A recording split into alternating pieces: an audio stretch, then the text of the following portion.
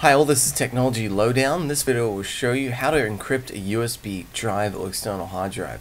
Today I will walk you through two options, one which is built into Windows 10 Professional and above, which is BitLocker, and secondly VeraCrypt, which is an open source drive encryption tool that you can use on Windows, Mac, and Linux, as well as several NAS devices. So why is it a good idea to encrypt your storage? Well, simply, many people still use a USB hard drive and flash drive for backups, and as a result, often end up carrying sensitive information around.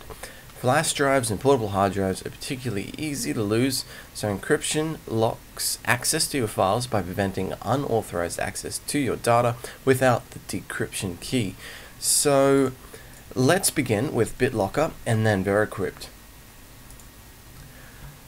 So a BitLocker requires Windows 10 Professional or better, and quite simply it's just a matter of having some storage or USB drive which you can use. So in my case I have storage E.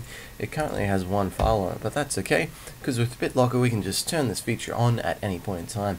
To turn it on, we just right click the drive that we would like to encrypt and select Turn on BitLocker. A window will appear,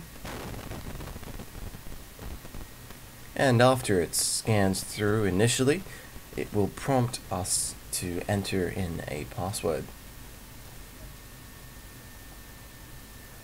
Just a note on BitLocker, Microsoft has no official application for Mac OS.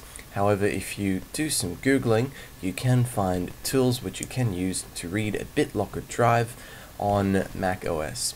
BitLocker does integrate quite nicely with Windows, which is why if you're just using a USB on a Windows computer, Windows 10 and above, then sure, BitLocker is probably the best choice for you. Alright, so I'm just going to set a password here. Now, it's a pretty weak password I'm setting. In practice, you would set it to quite a strong password. I'm just setting it to like password 1 exclamation mark. We'll go next here. And you have to save this, so we'll just save a copy of the file. And this is basically the backdoor into that encryption if you forget your password. So I'm just going to save that somewhere and then go next. And default options are fine.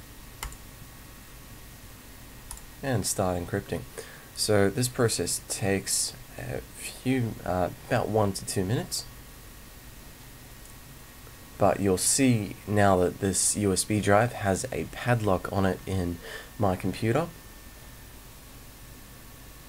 And while that's running through, I might just open up VeraCrypt, which is the second tool I'll be showing you today. So VeraCrypt, you can download it from veracrypt.fr, and then there's a couple of options. There's an installer, or there's a portable version. In practice though, I would probably recommend, the way we're going to set it up is we will create a file on a USB drive that is encrypted, which acts a bit like a zip folder in terms of the files that you put into it are all encrypted, and to unlock that file you need the encryption key. So ideally you would put a portable version of VeraCrypt on your USB drive, and then you've got the encrypted file also on that USB, so you can use that portable file, portable executable, to decrypt your files. So I might just go back and see if that is finished encrypting. So it looks like it has. So the way that this works is, I'll just remove this USB from the computer, and you'll see it disappears there. I'll plug it back in, and if you just take note, see there's a padlock there with a key in it.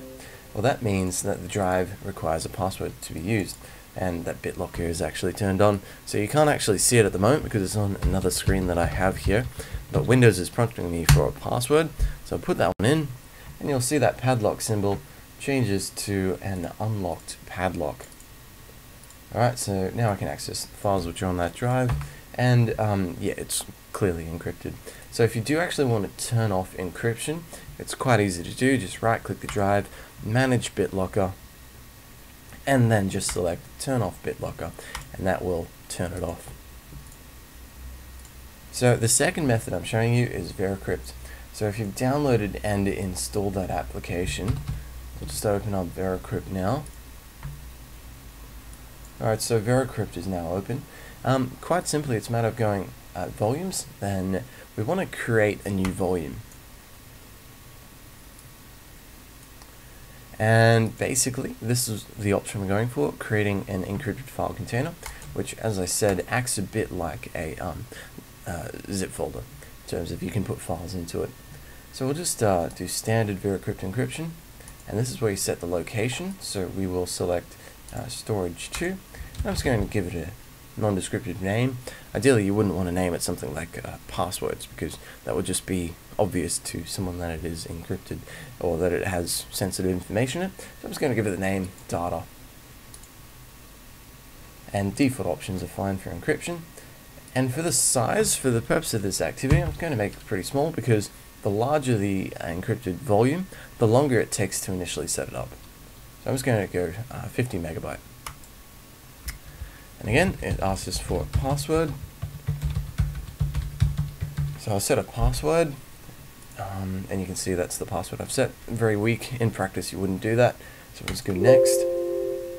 And that's just prompting you to say that it's a weak password. So yes, you should definitely set a strong password. So what the screen here is asking us to do is move the mouse cursor around on the screen, and what that does is it uses data from that mouse cursor to set the encryption on the USB. So you don't have to wait till this bar goes all the way to the end. You can skip past and click format. However, the longer that you complete this activity with the mouse, the more secure that the drive should be. Okay, so it's just creating that file. It doesn't take too long.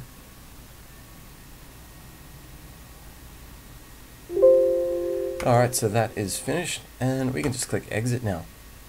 Otherwise it goes back to the start of the wizard. So we'll just go to File Explorer. So if we go into Storage 2, we'll see that we've got a file here. If we right click it, we can't really do anything with it. So what you do is you go back to VeraCrypt. This is how you open up that file and start using that encrypted file container like a zip folder. So you go to Volumes, and you want to go select File, and we will navigate to that Storage 2, select the data file, and we'll just click on the Mount button. And now it is prompting us for that password that we set. Okay, so VeraCrypt has now loaded up, saying that it's preparing to mount that one. Okay, so what it actually does is it mounts it as another drive on your computer. So if we go back to this PC, we'll see that we now have local disk T, and it is 50 meg in size there. So if we go to that one, we've now got an encrypted storage drive. So it's a new text file, and now that one is on that encrypted file container, which is 50 meg in size, and yeah, it acts just like a zip folder. So when you're done using this, you can't actually eject it like you think that you could with manage eject. So to finish using it, go to VeraCrypt and just click dismount. And then once it's dismounted, no one can access the files within that container unless they have that password as we've described. So I hope this video has helped you in knowing how to encrypt your USB. If this video has been helpful, please like this, or if you would like to see more videos, please subscribe. Thank you.